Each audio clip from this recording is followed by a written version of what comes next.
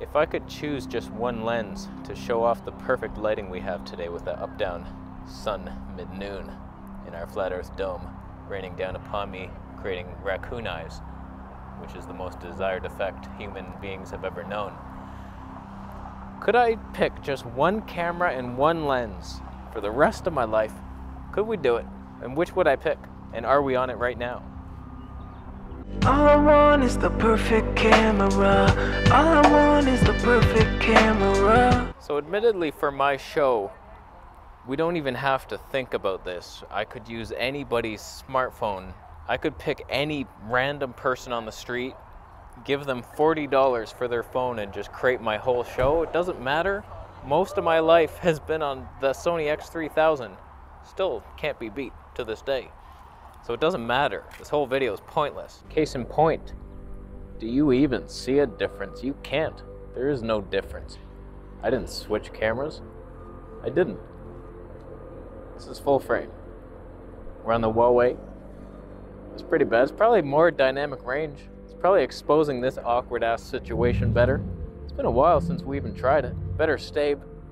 There's something about having cheap gear. There's the guy who's just like does his whole channel on a phone, or just the first camera he ever got and he never changed it. And then he's like super successful and he's just laughing at all these gear freaks. Whereas there's the other guy with the Sony 8, no, not even above that, like the FX6 or something. He's like, and his show sucks. Just the worst short films, go nowhere, no emotion.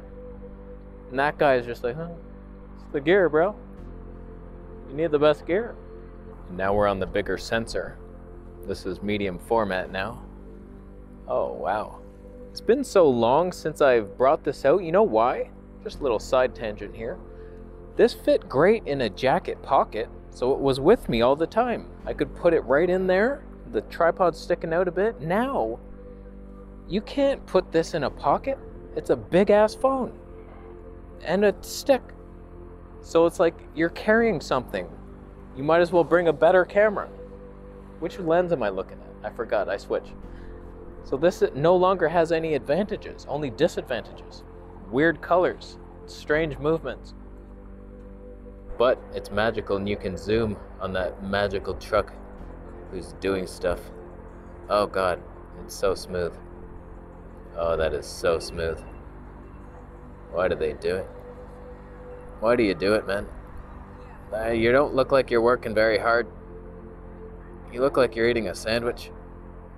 A magical rainbow sandwich.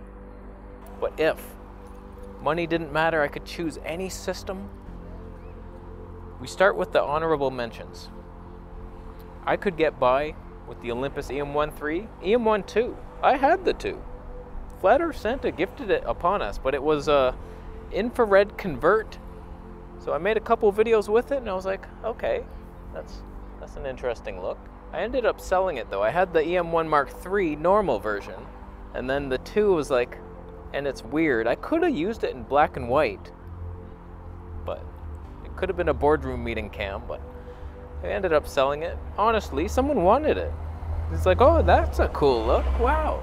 One of the coolest factors to having a Micro Four Thirds bitch cam, it's almost brag rights. Because they're so like cheap, it's like, what, you have a full frame? Was that 10 grand? Oh, you suck. I just used this. Looks better than you. How's that stabe? Ah, bitch. It's just, it feels cool to have something cheap. Like, I felt good shooting with the G85 for so long. It's like, ah, man, you still can't beat this thing. With the hack, you couldn't. You really couldn't. The eye dynamic feature, side by side with the G85. And we walk. Oh my God. The G85's crushing a full frame camera. Why is he doing it? Why is he doing it? Do you have any idea how much money I spent? The autofocus was just so embarrassing though, but even in the studio, you could have just tapped and leaned back and boom. It would have got you. So Olympus, I kind of wish that's the only cam I had. Just the Olympus with the 12mm Tony 2. Just do the whole show. The studio, although there's some reason the Olympus has amazing colors outside and sometimes good colors inside, my studio is an enigma. No camera can cope with it. It's got weird lighting from all sources. One day we'll have a studio, I'll black out the window, we'll get correct lighting. Wow, look at us. So Micro Four Thirds could be fun. Honestly, I wouldn't want to do my whole show on Panasonic. I've already done it. I've been there, down that torture road to misery and divorce. I don't want to head there again, so we'd have to up it a notch. Olympus I could do. When it comes to stepping it up a notch, the one camera I regret giving away, even though it was a gift, the Canon M50. That one hurts. Ian Corzine gave it to us. I had it for a bit. My GH5S crushed it in image quality. Let me just say this about Panasonic. There's something about the image, the richness. The colors are wrong, but they're rich. The detail is there, like it's a fantastic image, the quality of it. Whereas when I switch to the Olympus, it's like cheap looking and over sharpened and it's not right, but the colors are better, so I choose it. You know what's funny? I just made a video on my other channel and I was down by a creek and it was so magical looking. And so I'm like, okay, I'll go to another spot to make this one. And this is what we end up with. I'm by a road, a bus just rode by, the sun is backlighting me. There's nothing here, there's just weeds. I'm on a hill. So I ended up giving that Canon M50 away to somebody who deserved it. Like, I'm happy they have it, but I never saw them use it. And they got mad at me for something. We had a falling out, and I was like, oh man. I never got to see it being enjoyed. That hurts. It really hurts. So, like, I've almost wanted to buy it back. I saw a Canon M6 Mark II. We could do our whole show on that. Get the Sigma 16 and 30mm 1.4s. And you got two. But could you vlog with it? That's the thing. If you're choosing one camera, one lens, it's got to be able to do both studio and here. This is doing it. So Olympus EM1 Mark III with the 12mm Tony 2. That could do out here fine, and it could pass as a studio cam, but it would look cheap inside. Panasonic G9 with the Laowa 7.5mm could be fun, although the Leica 15mm is better. It wasn't, yeah, you distracted me. I had it. I would have had it. Okay. Okay. Oh, they're heckling me. She's like, retake. Yeah, that was not good, man. That was not good. You had to talk to us short now. What accent was that? Is that where you're from? So yeah, I take back the Canons. You can't get by with one lens to rule them all for a Canon system. The Sigmas, 16mm 1.4, be too shaky out here. You couldn't do it. And if you went full frame, the only lens is the giant 15 to 35. That's too heavy. Oh, too bad, boy. Until the 24mm 1.8 comes out, stabilized. Uh-oh, Canon back in the game. Wow, that could happen. I just saw a patent 19mm Tony 2.8 stabilized prime. That's probably a pancaker. Well, welcome to the pancake house. That would be light, stabilized, fantastic. I'd buy right into that. R, no bigger, no R6, no R5, just R. Okay, let's get to the point here. There's a top two and we know it. You're looking at one, and the other one you could have been looking at. You don't know that you're not. I'll let you know. Fuji, X-T4, or XS10, you could do that. It looks just as good, basically. 10-bit, we don't deserve it. With the 16mm, I think that has to be your lens. 16mm 1.4, not 2.8.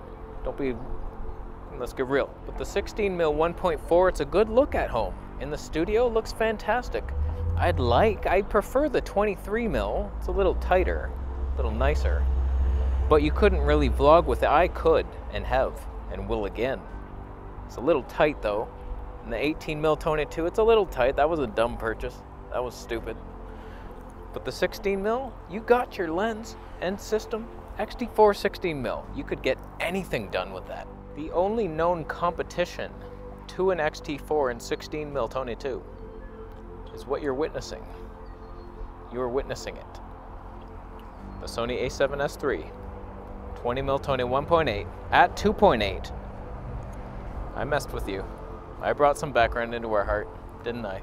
Yeah, I did. I could have gone full Tony mode. That's what that would have been. You'd be like, where am I? You're disappointed. We could be Tony 4. I lied. Tony 2.8's no problem. 2.5 anytime. That's good enough, really. Tony 2 is fine. If you have to stop it open, that's not a problem. 1.8.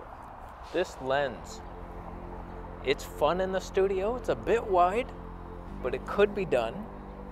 And out here, fantastic. I tried to not create the shadows. Is it good? That's good.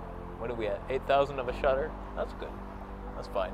This is the debate, Sony versus Fuji, for top-end YouTubers who get recognized on the street twice a year, at least.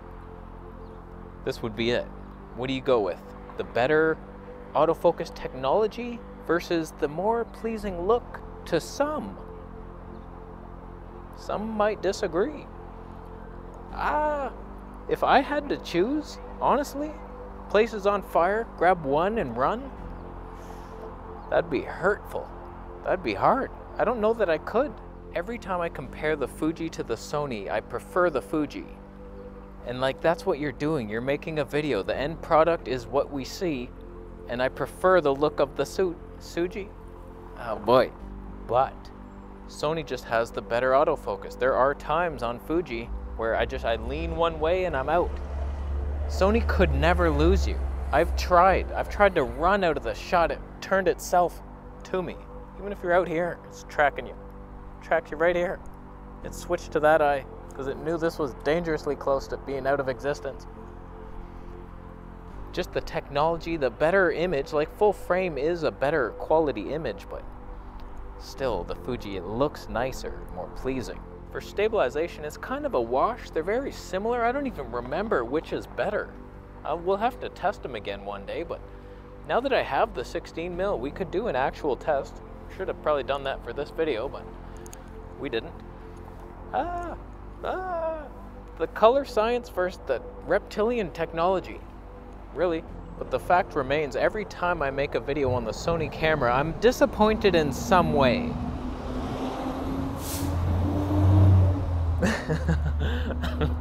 Did I just scowl at firemen? That's a good thing to do.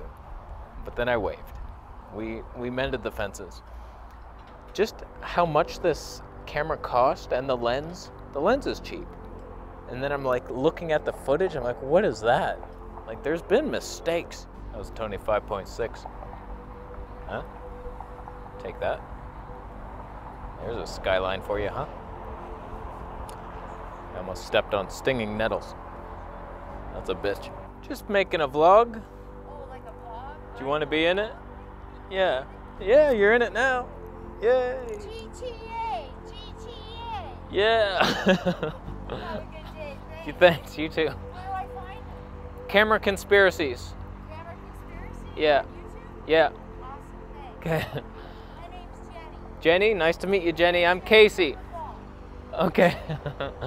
It's funny, I'm just on this random ass spot. Like, there's a sidewalk right here, and then if you come off it a little bit, there's like this steep hill into nothingness. There's zero reason I would pick this spot. I was running out of options, and this is a terrible spot and the worst lighting we've ever seen. Help. Help. So honestly, I don't think I could pick between them. I'm so happy to have them both. Thank you, Flat Earth Santa, for blessing us. It's just every time I like to switch. I love switching. I love having all these different options. It was a pigeon. It's just fun. Like, I get sick of the Sony look. I'm like, ah. And then I go to Fuji. I'm like, oh yeah. And then I'm doing that, and then I'm like, try this again. Oh, full frame magic. Look at that. It's fantastic. 5.6. That's not full frame magic. There's nothing magical about it. Unless we were Tony 8. Wow. This is like a GoPro now. At some point it turns into contrast detect worse than any Panasonic camera you've ever seen. That's fine. I lean Fuji though, just to be less embarrassed because it cost less money, so I could have an excuse. Oh, it was only $1,000.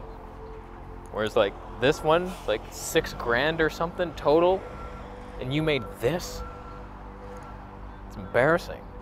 So, both fantastic.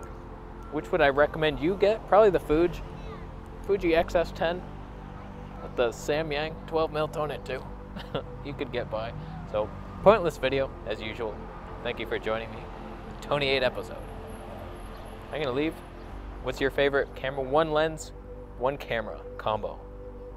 Is it a GoPro? You son of a bitch. If they were reliable, I'd do my whole show on it.